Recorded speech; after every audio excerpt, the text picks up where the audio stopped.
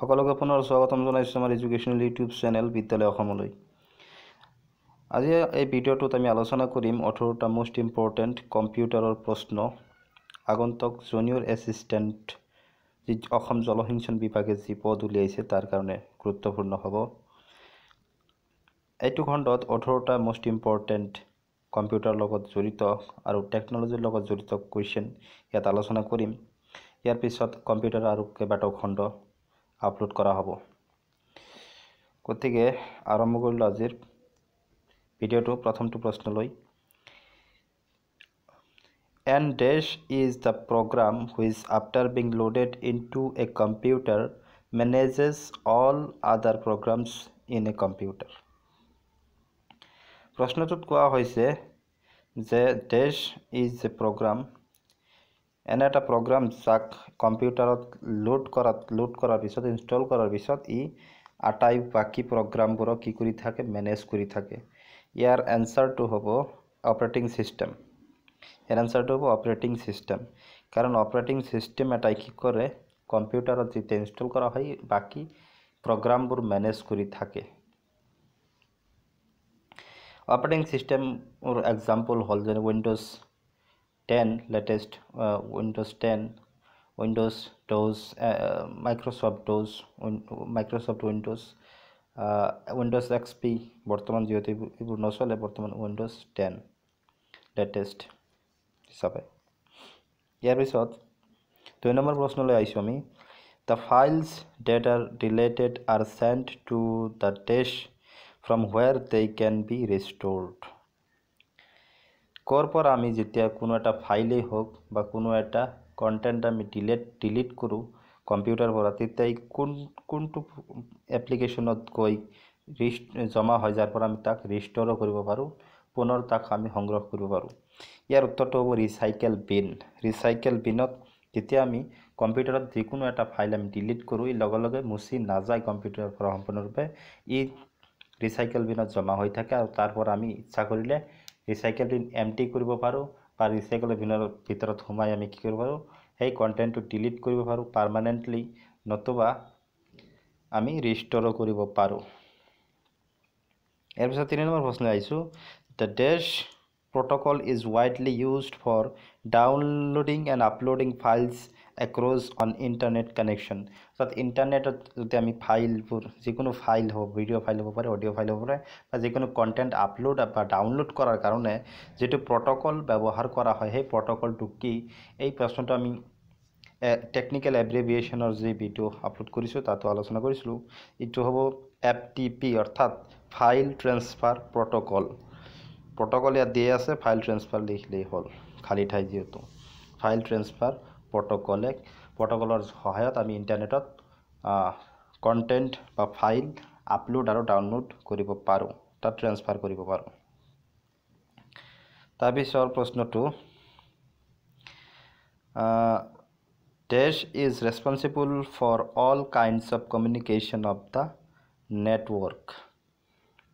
তো নেটৱৰ্কৰ বাবে, নেটৱৰ্কৰ যিকোনো সকলো কমিউনিকেশ্যনৰ কাৰণে কোনটো ৰেছপনচিবল হয়? ইয়াৰ শুদ্ধ উত্তৰটো হ'ব ছাৰ্ভাৰ। ছাৰ্ভাৰ যদি ঠিক থাকে তেনেহ'লে নেটৱৰ্কত কমিউনিকেশ্যন চলি থাকিব। ছাৰ্ভাৰ যদি প্ৰব্লেম হৈ থাকে তেনেহ'লে নহ'ব। ইয়াৰ পিছৰ প্ৰশ্নটো, the option of the edit menu to reverse a mistake is dash, or what is the, এনেকুৱা থাকিব পাৰে question, what is the option of the edit menu to reverse a mistake? কোনো এটা ত্ৰুটি হৈ গ'লে, অজনাকৈ কিবা এটা ত্ৰুটি হৈ গ'লে কম্পিউটাৰ চলোৱাৰ সময়ত বা কোনো এটা প্ৰগ্ৰাম চলোৱাৰ সময়ত বা এপ্লিকেশ্যন চলোৱাৰ সময়ত, তেতিয়াহ'লে সেই ত্ৰুটিটো আমি কি কৰিব পাৰোঁ, ৰিভাৰ্ছ কৰিব পাৰোঁ।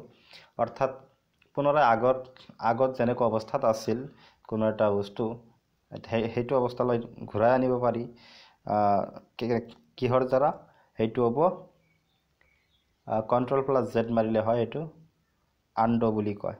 সেইটো হ'ব আনডো কৰিব লাগিব আমি, আৰু আনডো কৰিবলৈ Ctrl+Z, কণ্ট্ৰল প্ৰেছ কৰি Z মাৰিব লাগিব, একেলগে মাৰিব লাগিব, তেতিয়াহ'লে আনডো হৈ যাব। ইয়াৰ পিছত 6 নম্বৰ প্ৰশ্নলৈ আহিছোঁ। MS Word is a dash program.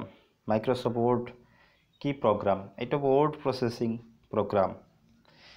কাৰণ MS Wordৰ কাম হৈছে ৱৰ্ড প্ৰচেছ কৰা, যিবোৰ আমি ৱৰ্ড লিখোঁ, ডকুমেণ্ট লিখোঁ, সেইবোৰ প্ৰচেছ কৰা হৈছে MS Word অৰ্থাৎ মাইক্ৰ'ছফ্ট ৱৰ্ডৰ কাম। ইয়াৰ পিছত 7 নম্বৰ প্ৰশ্নলৈ আহিছোঁ। ডেছ software are designed to handle a particular task required by the users. Dash software are designed to handle a particular task required by the users. অর্থাৎ যিজন ইউজাৰ থাকিব, কম্পিউটাৰৰ ইউজাৰ যিজন চলাব, তেওঁ নিৰ্দিষ্ট কামৰ কাৰণে যিবোৰ ছফ্টৱেৰ ব্যৱহাৰ কৰে, যেনেকুৱা ভিডিঅ' এডিটিঙৰ কাৰণে বেলেগ এটা ছফ্টৱেৰ ব্যৱহাৰ কৰিব পাৰে, ভাইৰাছক ধ্বংস কৰিবলৈ বেলেগ কি কৰিব পাৰে, প্ৰগ্ৰাম চলাব পাৰে। প্ৰগ্ৰামবোৰক কি বুলি কোৱা হয়? Application software. গতিকে ইয়াৰ শুদ্ধ উত্তৰটো হ'ব application software. So application software are designed to handle a particular task required by the users. Application software, এটা এপ্লিকেশ্যন ছফ্টৱেৰে 2 বা ততোধিক ফাংচন কৰিব পাৰে, কিন্তু তাতকৈ বেছি কৰিব নোৱাৰে। এটা বিশেষকৈ পাৰ্টিকুলাৰ টাস্কক চেণ্টাৰ কৰি এটা এপ্লিকেশ্যন বনোৱা হয়। যেনেকুৱা ভিডিঅ' এডিটিং ছফ্টৱেৰত আমি টেক্সট প্ৰচেছিং কৰিব নোৱাৰোঁ MS Wordৰ নিচিনা। ভিডিঅ' এডিটিঙৰ ছফ্টৱেৰ আমি মিউজিক প্ৰডাকশ্যন কৰিব নোৱাৰোঁ। বেলেগ ছফ্টৱেৰৰ কাম বেলেগ ছফ্টৱেৰে কৰিব। গতিকে ইয়াৰ পিছত 8 number, the computer hardware কনচিষ্টছ of. Computer হাৰ্ডৱেৰত কি বস্তু জড়িত হৈ থাকে? ডেছ কি থাকে? CPU থাকে। প্ৰথমটো কথা হ'ল CPU, চেণ্ট্ৰেল প্ৰচেছিং ইউনিট থাকিব, ইনপুট আউটপুট ডিভাইচো থাকিব, আৰু লগতে থাকিব মেমৰি অৰ্থাৎ ৰেম, ৰম, কেশ মেমৰি, এইবোৰ থাকিব। ইয়াৰ পিছত প্ৰশ্নটো, the CPU has dash and ডেছ। অৰ্থাৎ CPU কি মানে ইউনিট থাকে? কি ইউনিট থাকে? ALU থাকে, অৰ্থাৎ এৰিথমেটিক এণ্ড লজিক ইউনিট থাকে, কণ্ট্ৰল ইউনিট থাকে, CU থাকে, ৰেজিষ্টৰ্ছ থাকে। ৰেজিষ্টৰ থকাৰ কাৰণটো হৈছে ৰেজিষ্টৰে কি কৰে? যি বিদ্যুৎ প্ৰবাহক কি কৰে? ৰোধ কৰি ৰাখে, আৰু অতিমাত্ৰা বিদ্যুৎ প্ৰবাহ সঁজুলিত অৰ্থাৎ মেচিনত চালিত হ'ব নিদিয়ে, অৰ্থাৎ নিয়ন্ত্ৰণিতভাৱে কি কৰে? বিদ্যুৎ প্ৰবাহৰ যোগান ধৰে, যাতে যিটো ডিভাইচত যিটো ইউনিটত যিমানখিনি বিদ্যুৎ শক্তিৰ প্ৰয়োজন সিমানখিনি যায়, তাতকৈ বেছি নাযায়। নহ'লে কি হৈ যাব? ডেমেজ হৈ যাব, নতুবা ব্ৰাষ্ট হৈ যাব পাৰে কম্পিউটাৰ বা তেনেকুৱা ধৰণৰ যিবোৰ ডিভাইচ আছে। তাৰপিছত থাকিব মেমৰি, আৰু মেমৰিও আছে।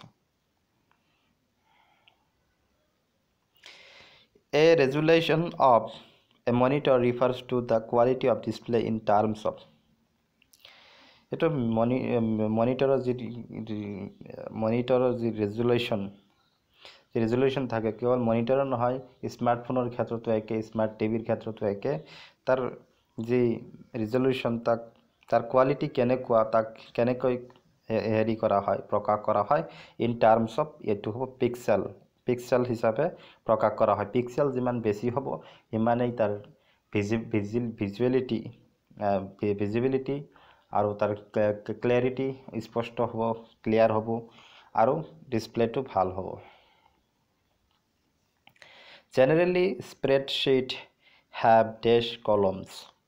স্প্ৰেডশ্বীট মানে ইয়াত মাইক্ৰ'ছফ্ট অফিচ এক্সেলৰ কথা কোৱা হৈছে। স্প্ৰেডশ্বীট কিমান তাত মাইক্ৰ'ছফ্ট এক্সেলত MS অফিচ এক্সেলত কি থাকে?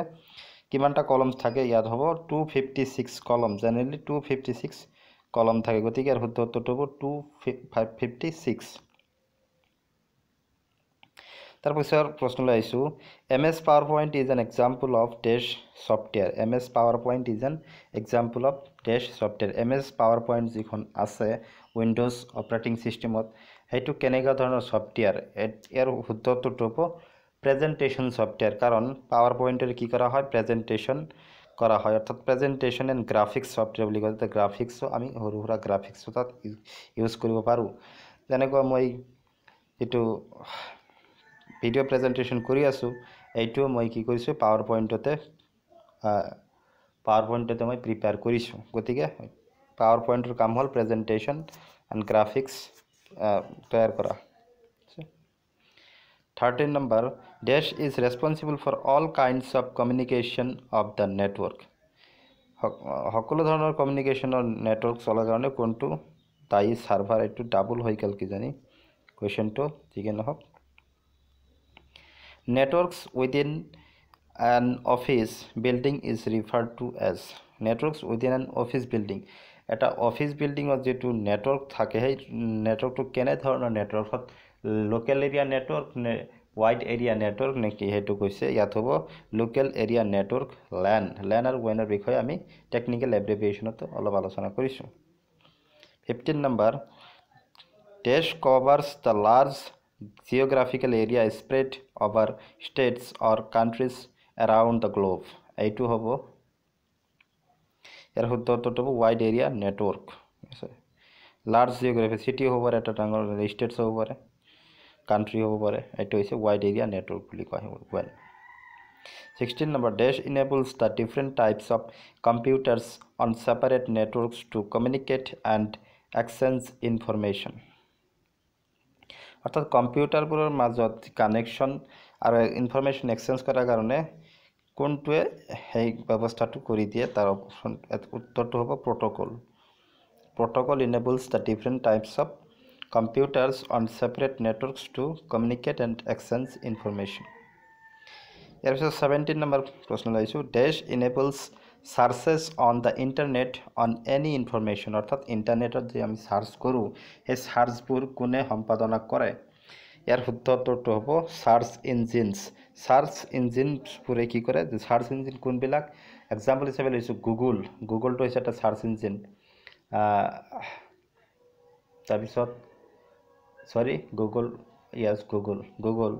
তাৰপিছত Bing আছে Google আছে এবোৰ কোৱা হয় search engine Bing Google Yahoo এবোৰ হৈছে সাৰ্চ ইঞ্জিন বাকি আৰ ব্ৰাউজাৰ যত আমি ইন্টাৰনেট ব্ৰাউজ কৰো তেনেকুৱা ক্ৰোম হৈছে এটা ব্ৰাউজাৰ তেনেকুৱা ইন্টাৰনেট এক্সপ্লোৰাৰ ব্ৰাউজাৰ ইউসি ব্ৰাউজাৰও আছে তাৰপিছত এইবোৰ হৈছে অপেৰা ব্ৰাউজাৰ ইত্যাদি এইবোৰ হৈছে ব্ৰাউজাৰ ইন্টাৰনেট এক্সপ্লোৰাৰ এইবোৰ হৈছে ব্ৰাউজাৰ এইবোৰ আৰু সাৰ্চ ইঞ্জিন হৈছে গুগল বিং ইত্যাদি ইয়াহু এইবোৰ হৈছে সাৰ্চ ইঞ্জিন যত আমি সাৰ্চ কৰিব পাৰো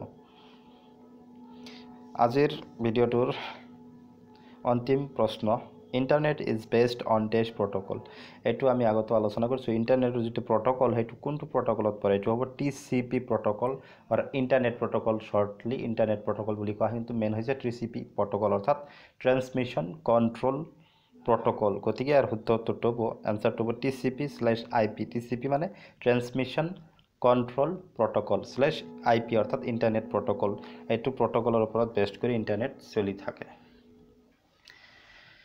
সকলোকে ধন্যবাদ জনাইছো ভিডিওটো শেষলৈ চোৱাৰ কাৰণে যদি নতুন হয় চেনেলটো সাবস্ক্ৰাইব কৰিবলৈ নাপাহৰিব আৰু ৰেগুলাৰ আপডেট পোৱাৰ কাৰণে বেল আইকনটো ক্লিক কৰি দিব আৰু ভিডিওবোৰ বন্ধুসকলৰ লগত শেয়াৰ কৰিবলৈ নাপাহৰিব সকলোকে ধন্যবাদ জনাইছো আৰু ভিডিওটো ইয়াতে সামৰিছো জয় অসম